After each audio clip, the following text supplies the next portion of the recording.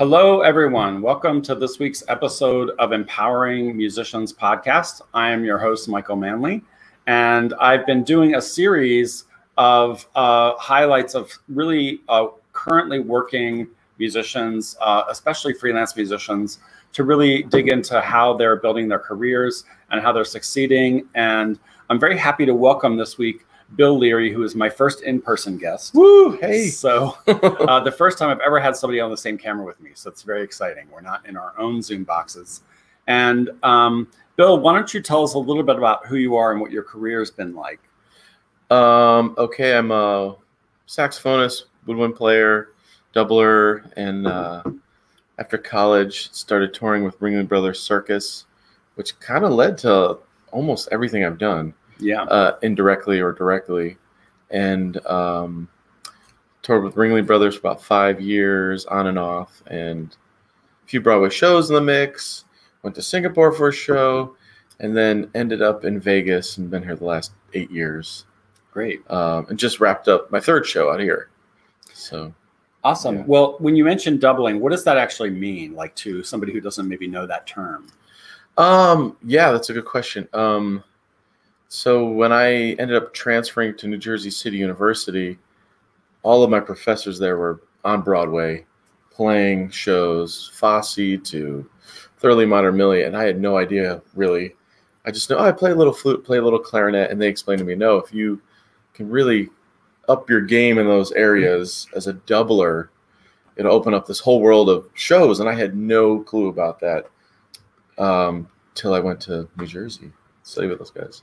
Yeah, and doubling is really more like tripling or quadrupling. Right. Yeah. And it's a term that we use in the industry because when you're working on Broadway or in a show and you're playing two instruments, you're getting what's called a double, which is a pay bump. Yeah. So and if you're playing three of those instruments, you're getting two doubles, which is an oxymoronic sounding phrase. Right. But that's how we do it. So tell me a little bit about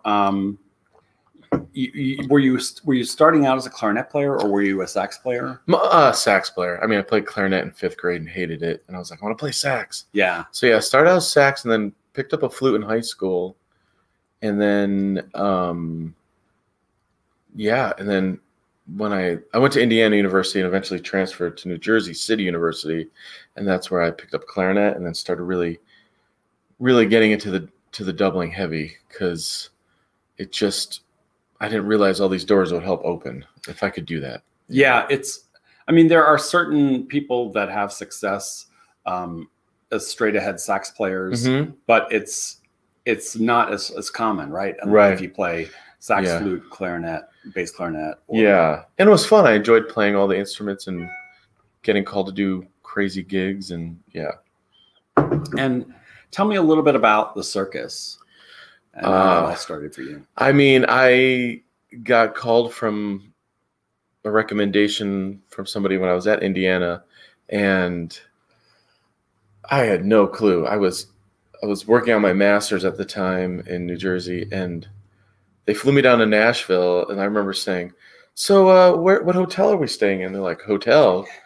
So they literally dropped me at the train, gave me the music and a CD player at the time and said, all right, good luck. See you tomorrow. And then that was it. The book was like this big.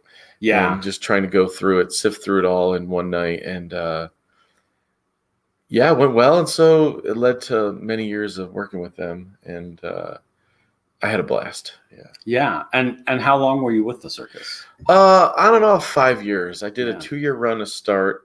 And then I was kind of always called to fill in. Usually if somebody got fired. So can you come down to Florida tomorrow? I'm like, okay. And then, I just made lifelong friends out there and just had a great experience. So, yeah. Yeah. When I was the director of touring and theater, I had worked with you and your colleagues on your contract negotiations and the Ringling circuses were unionized, which was great. Yeah. And it was in a way like a really interesting workplace because it was largely unchanged for about 180 years. It was like I was sad when it closed, but I was also like amazed that it lasted as long as it did. And when you say the train, like everybody lived on the train. Yeah. Like that's how people were getting around. I remember taking a tour. I have such great circus stories, but I remember taking a tour with Don Parker at the time, and looking at this, like, I don't know, maybe 7x9 space. Yeah, I remember when you came. I do remember you visiting the train, I think in Long Island or somewhere. Yeah. And because in our contract, it said the band members were given a stateroom, but it never said, and Don was really great at trying to get that wording in there, what constituted a stateroom. Yeah. And you came and checked it out. So that way they couldn't put us in a tiny little clown room, because actually the clowns had small rooms. Well, that was my favorite quote of Don's was, I was looking at this, this where the musicians were living, and it was just like, it was like literally like 7 feet by 9 feet or something. Right. And I was like, wow, how do you guys really live in this tiny space? And he said, oh, you should see where the clowns live. That was, even way smaller. And like I was a closet. like, oh, the clowns. No. Yeah. Yep. So I never did see well, I don't even know if I saw what the clowns lived, but it was basically like a phone booth, right? Oh, yeah. It even had like a little slat door like that. Yeah. Wow. Yeah. And our rooms were big compared to most out there. Yeah. And no, I remember seeing you guys walk around the train there. That was like in 04 or something, or 5. I forget. It was a while ago. Yeah. So, it was a while ago. And for those of you watching, I do have some of my circus swag here. We've got our ringling clown and our ringling elephant. And it was such it was a very sad year when they announced they were closing.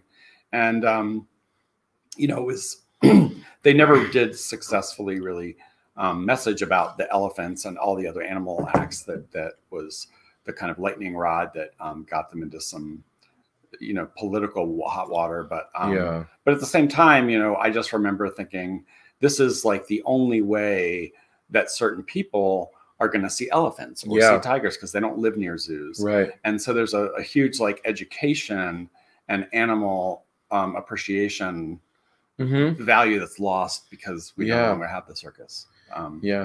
So, but that was a great experience. And from there, is that when you moved to Las Vegas? Kind of. I did a tour of Annie in 08 and 09, and then I ended up going to Singapore, but that with kind of a Cirque du Soleil copy show, and that was directed by Phil McKinley, who had directed many Ringling shows and their Gold Unit a lot, their One Ring show. Yeah.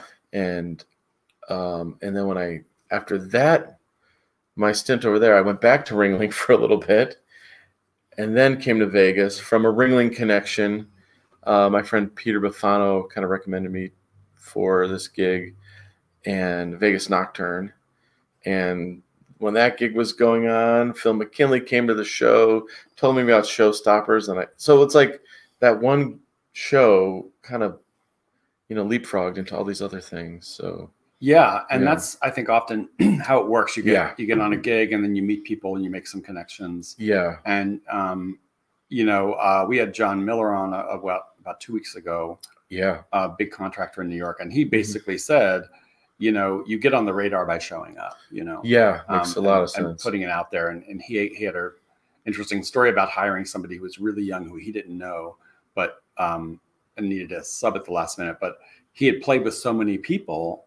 And he had been endorsed by so many people that he was like, I'm going to give this kid a chance. And it ended up being one of his top players for years. That's great. Yeah. So yeah, it is really about your network and about, showing up, and I think playing well, and also being somebody who isn't crazy. Yeah. I mean, that was a big thing on Ringling, because I played a gig last night with Father John Misty, and they're on the road. And I was just an add-on here in Vegas, and they're like, oh yeah, we're on the road. They're on the road for 3 weeks, and then they have a break, and then they're on the road we were on the road 50 weeks. Yeah.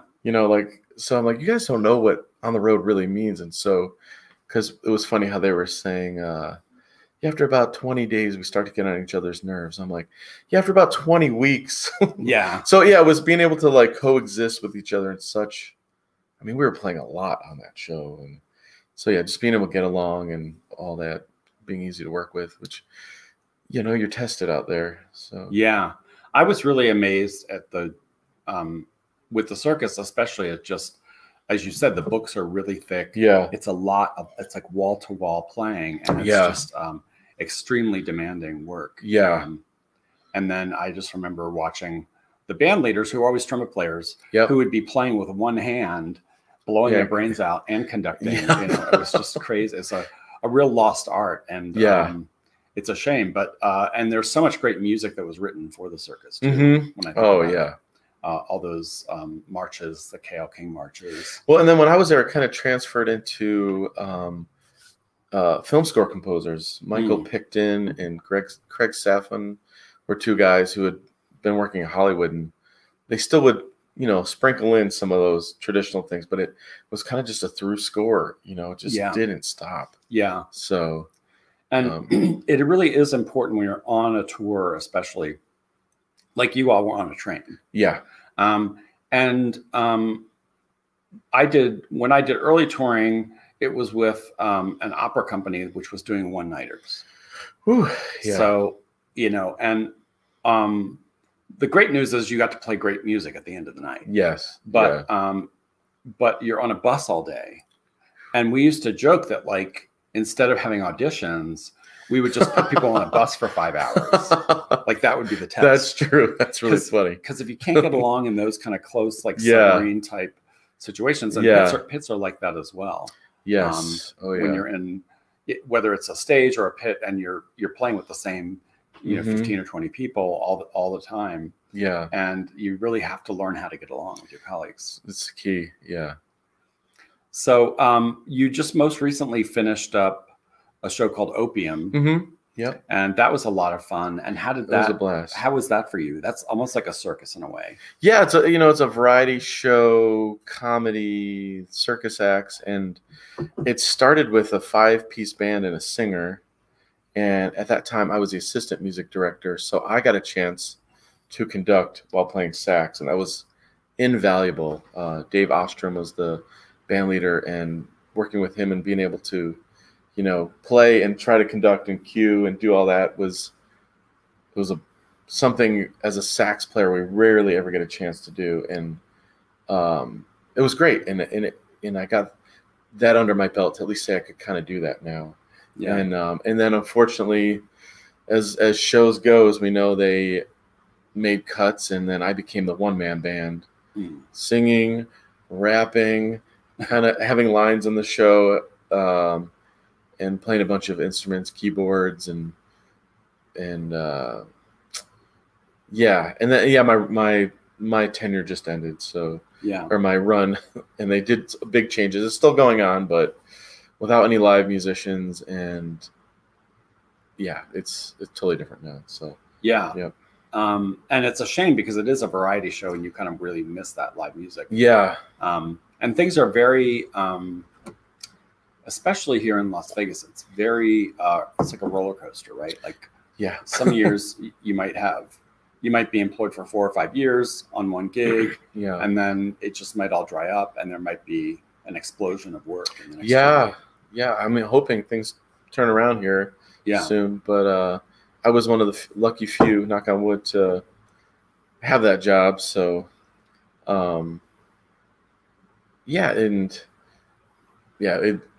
now I'm just back out there and see what happens next, I guess. So do you do any teaching?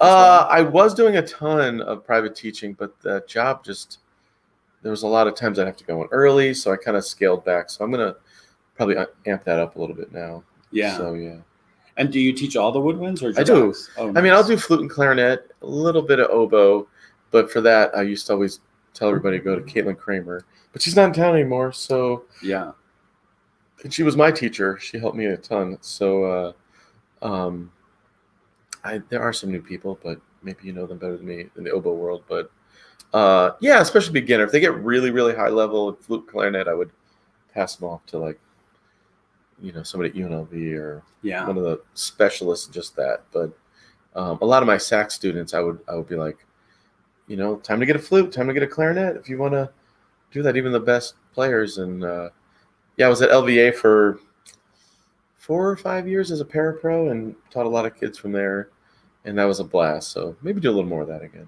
Yeah, and that's our arts high school, Las Vegas Oh Academy. yeah, I'm saying it like everybody knows. And I've done some parapro work there as well. It's extremely rewarding. It is, and yeah.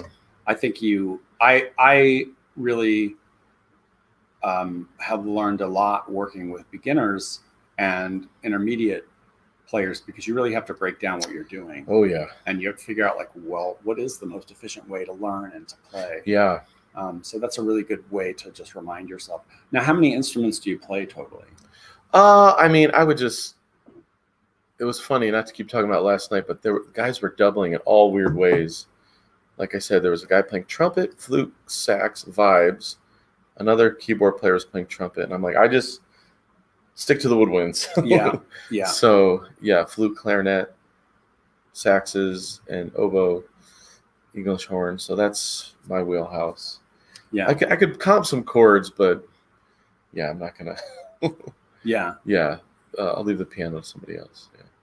Great. So what's next for you? You're just out there freelancing now. Yeah, just doing a little freelancing. Since the show just ended less than a week ago, I'm going to go back to upstate New York for a couple of weeks and just relax and see the family. That's where I'm from. Oh, great. And then I'll be back and just, start hitting the pavement, as they say. And I'm open for anything. Just maybe start slowly building up the teaching studio again and do some more freelance stuff. I've upped my home studio because I have a couple friends in LA who sometimes will call me, can you record this for me like tonight? Oh, and wow. I'm like, I get done with the show and I wasn't happy with what I had, so I've upped my home studio. So yeah, we'll see where it goes. Been through this so many times, so I'm just letting it, take its course. Yeah. Yeah. And excuse me, this is something that is becoming more common and was kind of exacerbated by COVID. Yeah. Which was the idea that with technology the way it is, if you needed to record a jingle or something, and let's say you had a combo of 5 people, ideally you'd all be in the room, right? Right. But now you can all record your own separate parts on a home studio, and it can all be mixed. Yeah. And that's a big change. And I don't know, is that a different skill? How do you do that? Oh man. Yeah, it is. It's kind of like learning another instrument in a way, like just getting used to technology and being able to, do that quickly. I just use a program called Logic and my MacBook, and it's always like ready to go. And yeah, I've done a few where I've had to play multiple instruments, and so if I had to play 2 alto parts, I might switch the mouthpiece up or do something so it doesn't sound so homogenous, because to sound more like a section.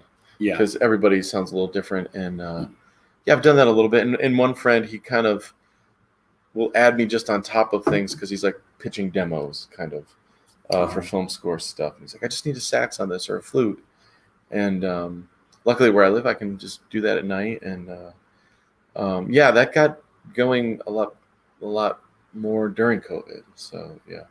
Yeah. And so with your last gig, you did have to do some acting, right, as well? Yeah, I had speaking parts, and it was ridiculous, and I was nervous as all get out when it started. Yeah. But I got used to it a little bit. So if there's any acting musician roles out there, no. Yeah, it came another skill that, I mean, I probably did 1,000 times now. Wow. It was not 1,000, at least almost. So where I had and in this version of the show that just ended, I had a lot more little roles, little spots. Yeah. And the director we had, just Allegra Libertoni, she was great at getting that out of me. Like, I had no faith in myself, and she said, you could do this. And it went okay. So yeah. Yeah, and it's not typical acting because there's a lot of interaction with the audience. Yeah. It's a lot of it's almost entirely that with the other actors, right? Right. It's like a Don Rickles type show where it's all about interacting. Yes. And improvising with the audience. Yep. So that must have been a challenge. It was, yeah. And some nights people would yell stuff and I'm trying to say my lines, and just being around really great comedians all the time, I just kind of try to follow what they did. Yeah. And just take your time with the line. That was it. Just take your time. And a lot of times an act would end and I would just have to give enough time for them to reset the stage or whatever. And so like if I burn through the lines, they might not be ready. Okay. So they're always like, just take your time, milk it. So interesting. Yeah. So I had to really stretch my little parts. Yeah. So this idea of actor musicians is becoming really its own subgenre. I mean, we have shows like the first really big one was Cabaret. Yes. The restaging of Cabaret, with like the actors being the band. Yeah. And then we've got Hadestown. We've got musicians that are actor musicians. We have this happening more and more. Yeah. Bandstand, that was written by the guys from here. Yeah. Same thing. Yeah. So I'm open to it now. Yeah. I wouldn't say my acting is near my musical ability, but I at least know I can delve in, I'm a little bit more comfortable doing that. And you can put it on the resume. Yeah. Yeah. Yep. Absolutely. For sure. So, are you still studying new instruments, or where are you with your career? No, just still, studying reed making for oboe. And right now I'm still just, the one instrument I'm really studying is oboe still. You can always work on reed making and all of that. It's been nice living here in Vegas and being on some long running shows to be able to, like, for a while there I was studying with Brandon Fields and working on saxophone still. And then, oh my God, my Marina Sturm did some clarinet lessons with her, because when I was on Showstoppers at the Wynn, that had some pretty heavy clarinet. And I was reed 2, but I'd jump over and play reed 1 and had some pretty gnarly clarinet parts that pushed me to my limits.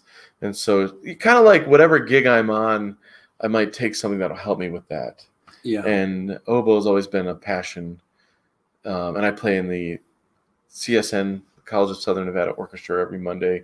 It's kind of a community group, but it gets the oboe in my face, which there's not a lot of opportunities for someone like me to do as a doubler, Yeah. Because I'm not getting called for the solo straight oboe gigs, but doubling, and that just keeps it. It's really helped so much to be able to do that. So I would say that's what I still work on the most.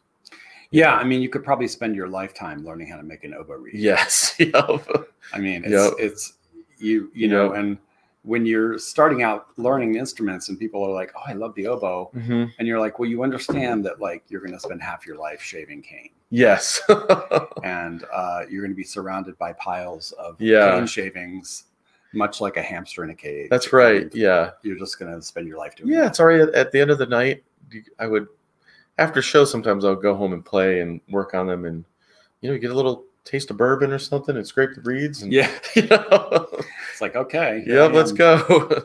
Yeah, and I always remember flying with oboists, because like they always have like shaving, like scrapers, and they have knives, and it's like, how do you get that through TSA? But you have to check that stuff. But when I was at New Jersey City University, the head of the woodwind department, Ed Jaffe, I was taking just a woodwind methods class, and with Dan Willis, who's an amazing woodwind doubler in New York and sax player, one of my idols. Ed Jaffe said, "Larry, you're gonna play oboe. I heard you have an affinity for it." I'm like, "Yeah, I like it." So I didn't think it would, I'd still be doing it 20 years later. Yeah. And it always hasn't been on gigs, but I actually did play it on Opium for like about 2 months. Oh, wow. There was a backup act where I was able to work in oboe. Really? Yep. So what would the oboe track be for that? It was I think it was kind of like a pretty moment, and then it was just more, I played oboe to kind of set the mood, kind of like a more tranquil thing, and then picked up the sax. Yeah. But we worked it in the show. That's great. So versatility is really important in the woodwind players' life. Oh yeah, without a doubt. Yeah. Like I said, back to Ed Jaffe, he has a woodwind series where he's been interviewing great woodwind artists all the time. If you just watch any of his things on YouTube, they're great and really insightful for all that stuff. And just how, especially in New York as a working player, I'm not in New York, but to get out in the touring world and to get in the show world, it really helps. Even though the first gig I had was just alto sax, which is Ringling. Yeah. I still had my flute and clarinet out there, and it's like I didn't want it to get rust on those things because it's so important. Yeah, absolutely. And being kind of a lifelong learner, I think, is also important. Totally, 1000%. Doesn't stop. Yeah, it never does stop. And we've had a couple oboists on the show, and it's been great. And it's definitely a passion. You definitely have to love it. Yeah. It's nice for me to put on that hat to kind of go and play classical music when I play with the community college orchestra, because so much of the time I'm not, playing crazy shows or jazz or rock, or last night with Father John Misty, very indie and trippy. And it's just, I like doing it all. And I think that's why woodwinds appealed to me. Yeah. I love playing jazz, but I also like playing classical. And I had a great classical sax teacher growing up. And not that there's a ton of gigs for classical sax, but that mindset I still love. I love getting into it. Yeah. So, yeah. And there's not a lot. There's some soloists. There's some sax quartets that do pretty well. Yeah. But that's again a very small niche. Yeah. So you are one of the people that apparently watches the podcast, which I'm very excited about. So I watch it, or I'll listen to it as I'm doing things. Yeah. Yeah. Well, that's great. Is there anything that you found valuable so far, or is it the biggest thing that, and I've explained it to people, is your formula for taking a gig? Yeah. And people are like, wait, what? I try to explain to them, but I said, just kind of break it down how you did. And it made so much sense. And even like the gig I did last night, where it was kind of a high profile person. I'm kind of a fan of his band. That was on the high for always wanting to do it, like a 3. Yeah. The pay was probably a 2. And then I looked, they were playing a big venue that sold out, probably 3,000 people. So, they're making money. So I just look at it like that now. Somebody called me to do a charity, obviously for Ukraine, and I'm definitely down to support it. But I just asked, well, okay, what do you need? What are you interested in? So is everybody giving their time? Is everybody donating their products? I just need to know that. And we'll get back to you. So I think that's a no. So but I'm like, I will do it, but they want to just exploit the musicians, but the bartender's not bringing in their boot. Like you said, I want to think about that now. If it is a true charity, I will gladly donate some time, but I think it might not have been. You made me think about that in a more analytical way, where sometimes, I'm not doing anything that night and I want to play. Right. But bringing a critical eye to it. A very critical eye. And when I've explained it to other musicians, they're like, that scale is great. Your little formula or something close to that. They're like, yeah. So. Yeah. I need to just put it, I need to create a widget out of it and then sell it or something like Ron Popeil used to do with the pocket fisherman, because it really is my pocket fisherman. Okay, yeah, totally. Yeah. So, and that episode is called, I can't remember the title of it, but I called my formula the Gigomatic. Gigomatic, yep. And you can look for that in past episodes if you haven't seen it yet. Right. And that's, I think, a really important thing is to again, say, I got called for a gig. It happens, maybe twice a year. Right. But I love playing, and I'm still, keeping my chops up. Yeah. And, I kind of went through the same thing where I'm like, well, this sounds like a great gig, but I have to just make sure that it's respecting the musicians, right? Right. Yeah. And so it involved a broadcast, and so I was like, okay, well, this is something I really need to dig into, because when we're captured either audio or audio visually, and it's going to go on TV or it's going to go on streaming or whatever, right, we need to make sure that we're taken care of and we're treated with respect. And so I had to do some digging to find out, this is like a union job. So I was happy to do it, and it's been a real joy to play. And so but we often don't go through that math in our head. Yeah. And I remember the example I use of this is a drummer who worked with Michael Jackson for his whole career. Okay. And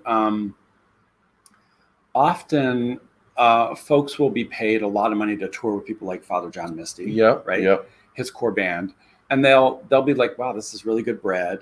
And there's no union contract in place. Right. And so the problem with that is that if there is a capture, you're not guaranteed any residual income from that. Right. So this was years ago, and it was right after Michael Jackson had passed away. And there was a film called This Is It. Yep. And Seen it. Hugely popular film, and just acres and acres of footage from his tours. Yeah. And so a musician called me up and was like, hey, I'm the drummer for Michael Jackson, and I'm all over this movie, and the band is all over this movie, and when are we going to get our bread, right? Right. And so I did some digging and found out that there was no touring contract. And again, probably upfront money was great for these guys. Right. But if you're not, unfortunately, the only protection you have in that case is a union contract usually.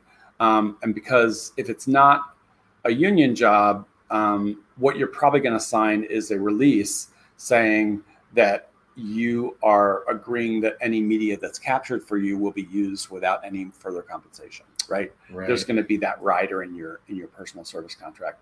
So, I had to tell this guy, I'm really sorry, but unless the family wants to give you some bread, like there's not much I can do for you. Right. There's no contract to enforce for this work. So that's just something that I think should be part of every musician's education, is just like knowing, okay, if this is a job that's a freelance job that is not covered, or if it's covered, these are my risks.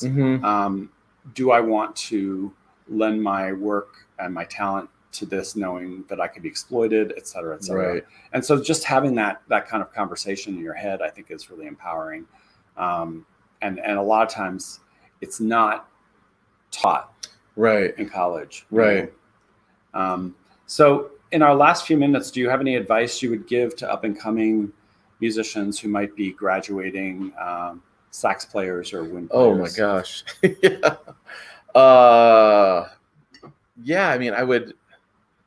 For me, it was just, I was taking anything where I could, at that time, playing in local high school musicals, everything. I did a non-union tour to get my feet wet in the doubling area, just what I had to do at the time, because it's hard to get up there until you have the experience and skills. And to, to educate yourself on all this stuff that we talk about, or you talk about, because it protects both sides. That's what I felt like with Ringling. The contract protected us and them. Like they were getting a service, we were supplying it. Yeah. And the gig I was just on was non-union, but I tried to make it that way. But I felt Spiegelworld did treat me fairly, and compensation was fair. The gig was, more than fair. They were generous in many ways. So I kept that in check. I remember when I got the gig, I called the union and said, like, what do you think of these numbers? What do you think of this? And they were like, yeah. So, not to be afraid as you're coming up. If you have questions, just to call your local union. If you have questions about gigs or what it should pay or what I should be compensated, because we are so hungry to play when we're young. Yeah, that it's good to keep it in balance. And that's why I feel like your gigometer is great. Even when you're young, obviously when you're young, just get out there and do as much as you can. But at some point, that kind of transfers, like once you have a career established, you're just kind of, you don't want to be taken advantage of, but also it's good peace of mind. And like I said, I've done union things, the CIrcus, and I've done Color Purple with Troika was union, and I've done non, but the non, as I've gotten older, I kind of just go in really trying to analyze more of it than I did before. So yeah. And I think we would all prefer that everything is union. And we're not there yet, right, in terms of our density and in terms of having the power to do that. But that's, I think, ultimately where we want to be. But there is a balance between, like, you know, you can't not show up, right? Like the John Miller kind of maxim of, you got to be out there. People have to know you. Yes. And so his thing was, if the phone rings, I'm open for it. Yeah. But I think we also have to bring that critical eye of, like, well, making sure this is going to be exactly something that really is going to benefit you as well. As someone else. Yeah. Like, I think you were talking about, was it Desert Winds? Yeah. Great establishment kind of nonprofit group. And that's something like that I would do, but you have to know even know what it is. Yeah. And don't be afraid to ask. And, because I've gotten some offers for things. I'm like, what? Yeah. You know, like, and it's not even the playing. It might be like where it is, or the time, or the length, or, you know, I had somebody recently call me to put together, oh my God, it's, I'll make this quick. The band in New York City, the Barry sax player and the drums, and oh my God, I forget the name, Zoo something. They're great. They're playing the subway. They've gotten big. This sax player who dances and everything. They wanted that for a wedding. And I'm like, well, A, I don't have a band that does that. B, it's really specific. And I'm going to have to spend a lot of time writing it out or working out. And then we have to memorize it to march around. I'm like, the number I'm going to have to give you is astronomical. And I said, maybe you should just try calling them. So anyway, and that didn't work out. But anyways. No, and you mentioned Desert Winds, and that's a group that I played with, and I hope to play with them again this year. If the scheduling works out. Yeah. It's a really great group. It's truly a community group. They have, you know, just a tiny, tiny budget, and I would love to see them be a professional organization. Right. And so, and I think they have the artistic chops to do that, but it's about building up the you know, the resources behind it, right? So we can truly become a professional group. But again, like, if somebody said, hey, there's a free you know, opportunity to play at MGM Arena, I'd be like, no, if they're charging tickets or whatever. So we just have to be really careful, I think, in our own minds. And I'm glad you found my gig. Oh yeah, because I feel like, for me, playing the community college orchestra and oboe, that's good for me, because I'm not going to get that call necessarily, and it helps me raise that level of my skills. And also, they're not, you know, the concerts are like practically free. You know, they're not making a big. It's a community college, not making a profit off it. So exactly. Yeah. But and I mean, the John Miller talk was great. He came to Jersey City and spoke, and I still remember things he said then. Yeah. You know, like how we kind of are in the service industry, and, you know, kind of, I just had coffee with a friend of mine who's playing sax with Usher a couple days ago, and he said, you know, guys are already starting to complain, but he's like, we are here for him. You know, like, if he needs to change the show, we need to do that. You know, like, we still have to remember, like, sometimes we get hired, we are to help the artist. You know, like, so much of the time we just, I don't know. You know, they always say, give a musician a gig, and that's what how do you get what is this? It's like, how do you get a musician to complain? Right? Yeah, give them a gig. So and I think that's a really key thing, because I believe that it's actually in balance, right? So there are certain players who are really the top players, right? The top of the field. I think that they also have to be good colleagues. Yes. Yeah. And I think that people would rather have the second best player who's a good colleague, than the first player who's a crazy diva. Yeah, 1000%. And that's something that people don't realize. And again, you get on these gigs, like, you're like, oh, I'm playing with Usher, and I you know, whatever. But it's not about you at the end of the day. It's about the music. Yeah, and I feel like my Ringling experience set me up for. And you popping out, Don Parker was a big influence in the union, like, just making sure it's fair. So, like, there were some things Don's like, we're not going to go after that. Yeah. And I'm like, why? You know, I was young. Why not? And it's like, well, no, we got to pick our battles and try to you know, Ringling was always fair with us, and we had a good relationship with the union in Ringling. So, yeah, it gave me a good education young on like what to keep an eye on, and other gigs where I'm like, well, that's cool because they're doing this. Or like I said, when I was on a non-union gig, there was many benefits I was getting that I've never gotten on union gigs. You know, like always getting free dinner, you know, like at the show, different things where I'm like, okay, they're doing these things that are positive. If this changes, maybe I'll, you know, pull my inner Don Parker out and go after them. Yeah. Not that Don was like that. Don, if you're watching, like, love you, man, miss you. Yeah. So, and at one time this was what blew my mind. There was 3 circuses out. Yeah. And then within like 5 years, there's no circuses. No, but they're coming back at the end of this year. That's what they say. Next year. Yeah. And so, yeah, I don't know what that means as far as the music. Yeah. Do they have an obligation to honor our contract or not that we had in place? That's a really good legal question. But, yeah. Do you know any musicians who have been called about that? No, don't know anything. Yeah. I do know someone from Opium who auditioned and sat down and talked to Kenneth Feld, the producer owner. And, you know, he just said they're just trying to create something new, reinvent it. So, yeah. And nothing, I've heard anything about musicians, but he could have cut the band years ago. Yeah. That's what everybody was always afraid of. Oh, we'll cut the band from 9 to 6.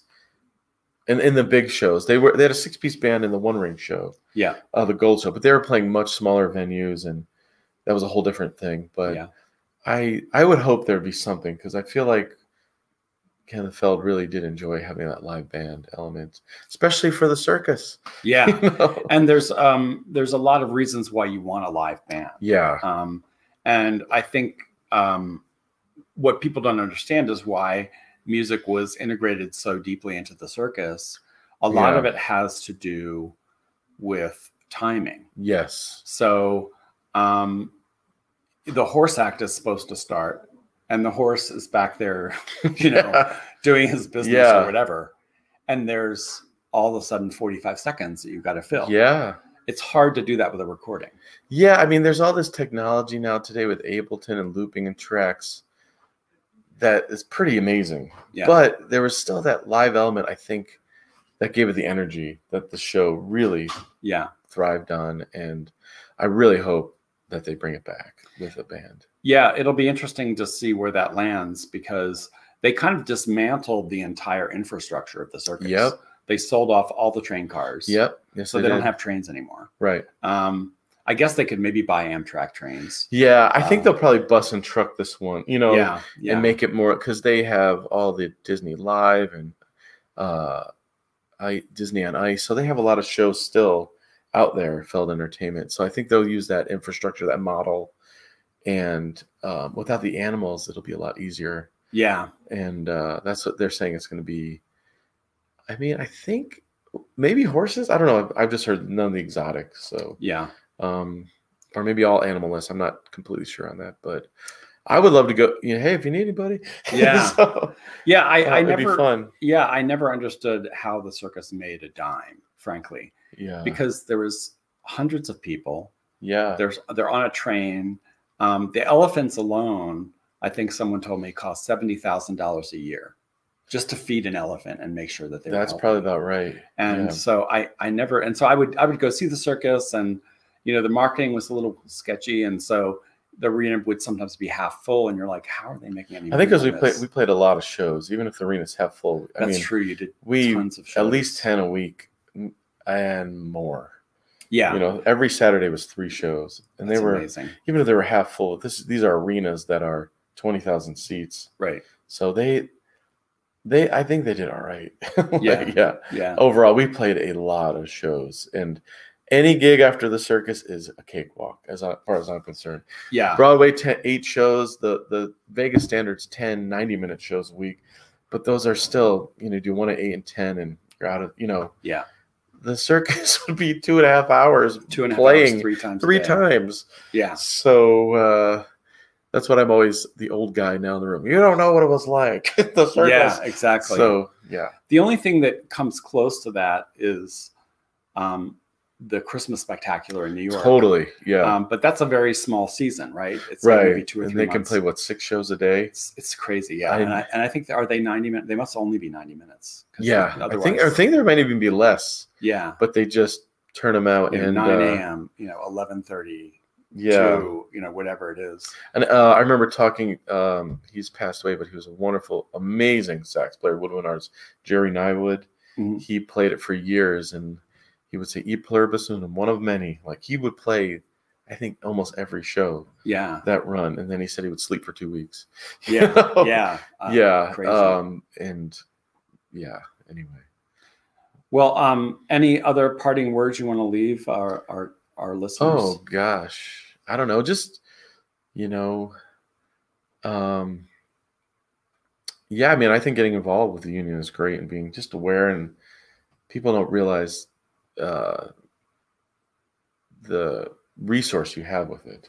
Yeah. From legal to any questions to. I had a friend. Something happened a few years ago here where he went and somebody happened on a gig and he went to the union and he was paid like almost a year's salary because he was unrightfully fired. Yeah. Like things like that. Just people forget about the benefits of it. Everybody just thinks, well, what has it done for me? Or how to get me a gig? I'm like, well, it's not that, but it's good to think about it when you're taking jobs. And like I said, it's a great resource to have. Yeah. And, we get that. I do a lot of trainings around that. Yeah. And we talk about that question. And I think we want to encourage people to, first of all, see any movement that they're a part of as a movement. Yeah. Right? Yeah. And so, if you're somebody who goes through, let's say, scouting, right? Yeah. There are people that have transformative experiences through scouting, and they identify as scouts their whole life, and they give back to the organization. And it's an analogy that makes sense because we want people to have the same identity with their union. Right? Yeah. Like that if you're a member of a union, that you see the union as yourself, and you see it as the source of your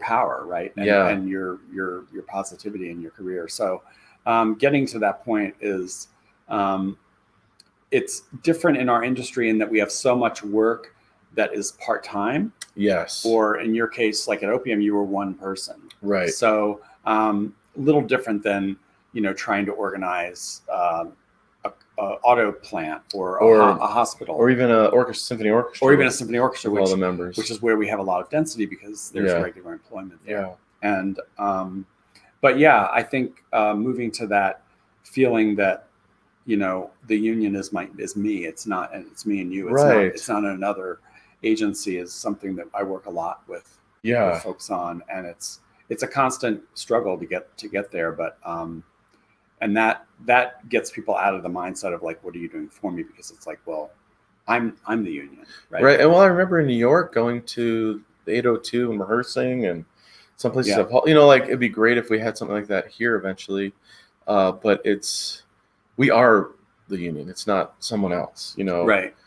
Even, I don't know, when my show was changing, like we are the show, like we, right. The producer and everything put it out there, but we are it. And I think that's important. I remember going back to Ed Jaffe in school, bringing that up, saying, it has all these other things that help us. And I had a friend going to sub in a show, and he wasn't in the union. He's like, "You better run down there and join. You can't sub a show." But being in the but we didn't know. We were so young. We just were green and briefly. I went to Indiana and had a little. I hurt my jaw and then took a year off and transferred, and it was the best thing that happened to me because all my teachers in New Jersey were like working players, and they gave me such an education in that. Like being cool, showing up on time. When John Miller came, it's a service. Just prep me so well, right, for what I need to know, which I didn't get at Indiana. It was kind of just a lot of amazing players there, but I got the real world experience. And Ed was the main leader in that and just really pounded it home. Yeah. And it's, even though I haven't taken a conventional route, yeah. I mean, the other way I would have just stayed in New York and tried to sub and play Broadway, which would have been great. But there was always some adventurous spirit in me. I wanted to tour. I spent 2 years in Singapore. Like, I had a blast in an untypical way, but, Ed and Walt Weiskopf, Alan Wan, all these, Dan Willis, these guys just helped, they were people I looked up to and just kind of were great guides in how to do all this stuff and navigate it. And and how can I make a living doing this? Yeah. So. And where were you at IU or where were you? IU, yep. Okay. Wilmington, yeah. 2 years, yep. Okay. Huge music school. Great. I mean, and my friend who plays with Usher, we met there. Yeah. Fantastic. But I felt like, we are in the Midwest. We were in the Midwest and, some really great pedagogues, but the guys in New Jersey City University really knew the career side. Yeah, because you're not going to get freelance in Bloomington. No. Maybe the Four Tops come through. Yeah. Once in a while, or the Temptations. These guys were doing everything, getting called, going. I mean, we had in our music business class, Ed had people from all over the gamut come in, contractors, copyists. John Miller came to our class. Gosh, I'm trying to think. Yeah, guys who are playing on Broadway, and he would bring us to the pits. Dan Willis let me sit in the pit, and it was great just seeing how small it was. Yeah. And then you got to nail your stuff, but also be cool and relaxed. And anyways, it was, it was such an invaluable thing that I still reference all that stuff now. Yeah. So that's great. And I think, there is on Broadway, especially when you think about what they've,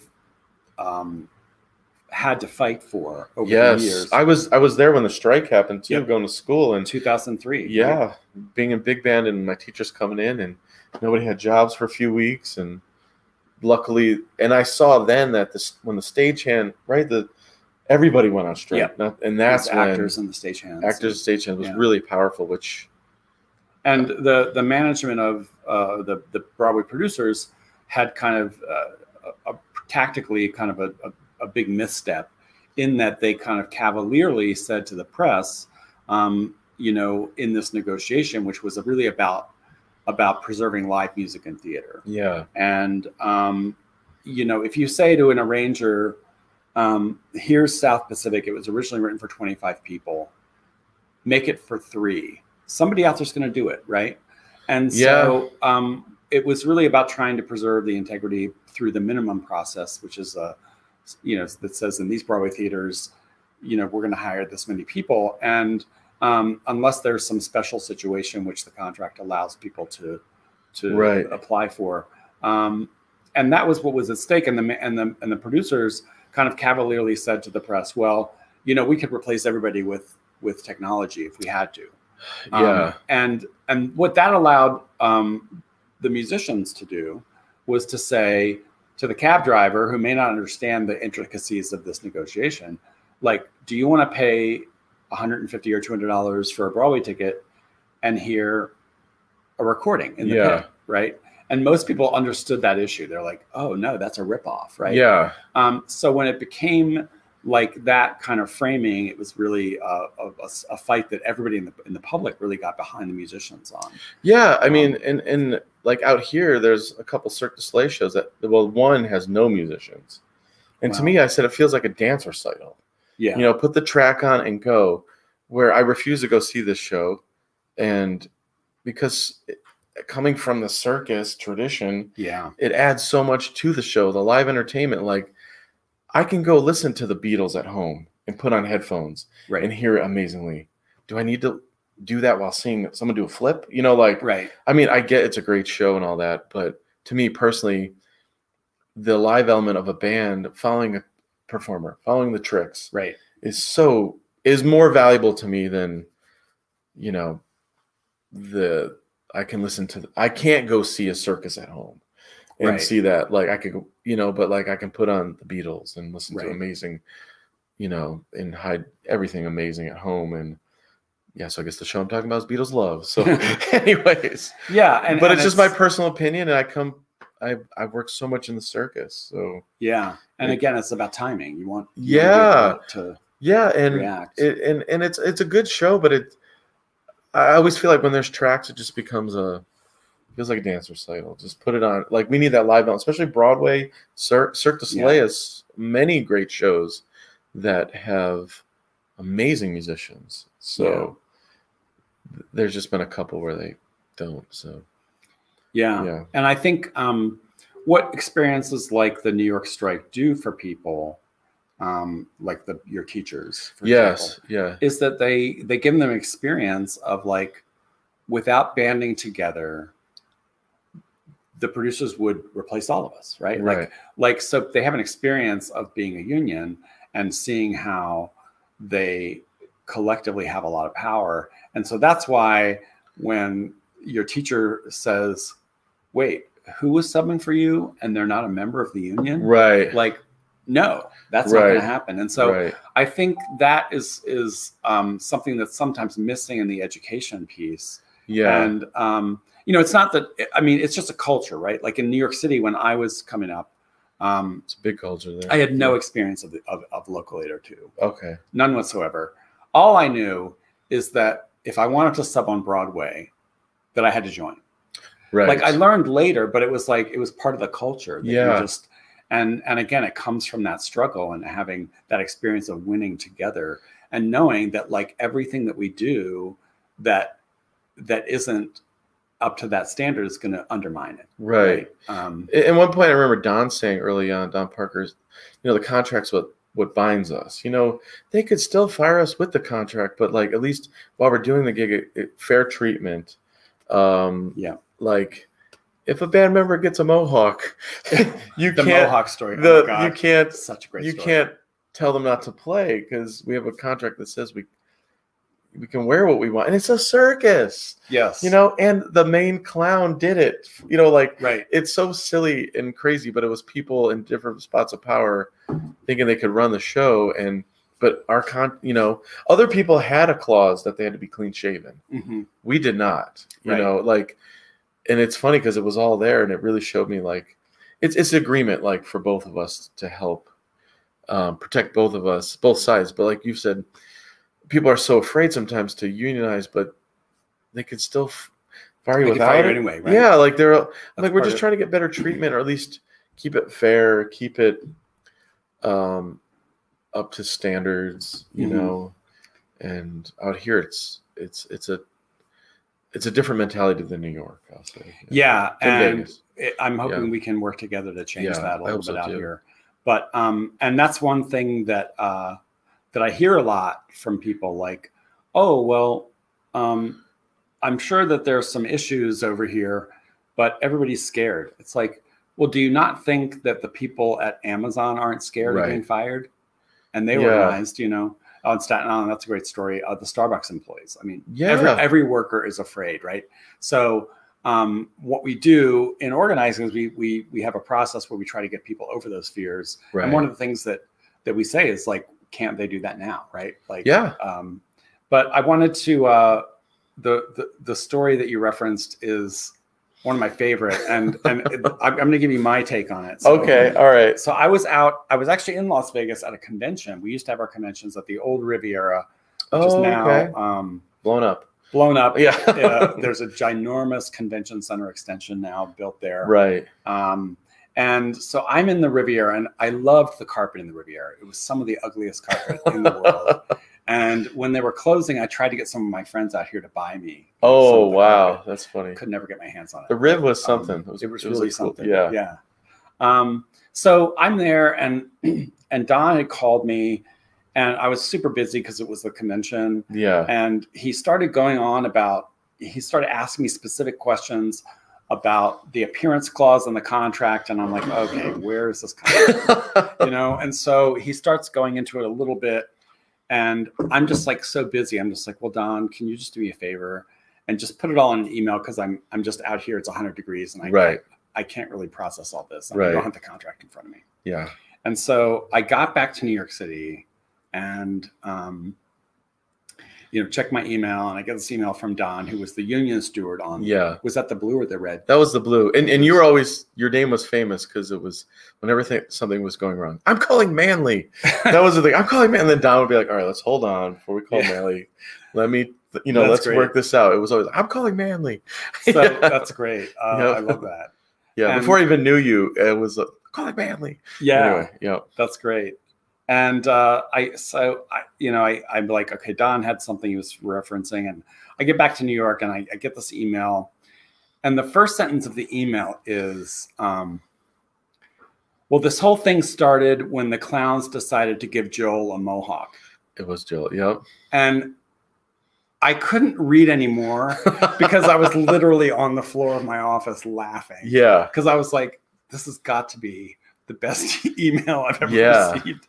And I was just like, oh my God, I don't even know what's going on here. But we did do some investigating, and there was some shenanigans happening with a mohawk. But again, nothing happened. We were able to.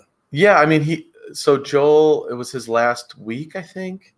Okay. And we were all buddies with the clowns, and they wanted to give him a mohawk. And like the main famous clown, this guy David Leary, actually helped do it, and they spiked it up, and he went out, and we had some curmudgeons, I'd say, in management.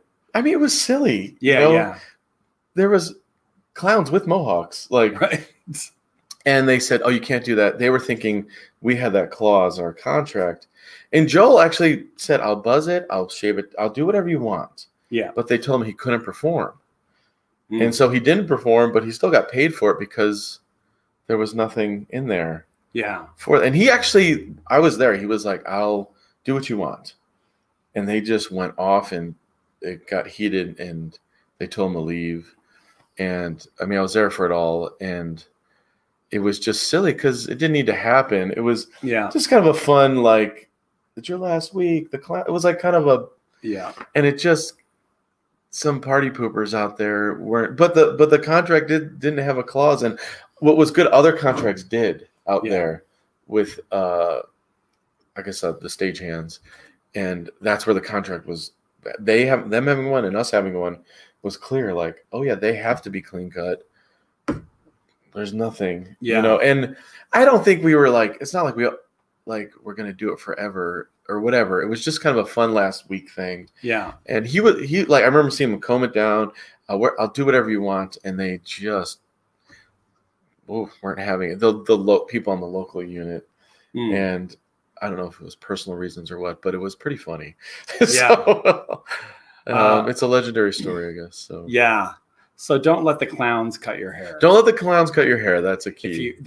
If there's one piece of career advice that we can give you, it's don't let the clowns cut your hair. Exactly. There we go. We can end on that. Well, thank you so much for sharing, Bill, today. Yeah, it was a blast. And you're like an incredibly varied performer. You're a lifelong learner, and you're out there showing up and using the Gig-O-Matic to find out if you're getting it. That's right. So you can make an app for that. We need an app for it. You need an app for it. I don't have any development friends, but we're going to work on that. We'll work on that. Or a T-shirt at least. Yeah. The next convention. Some Gig-O-Matic swag. So thank you so much for being here. Yeah, thanks for having me. Great to have you, and we'll look forward to seeing you on the bandstand or elsewhere in the future. All right, sounds good, Mike. Thanks. Thanks a lot. Take care.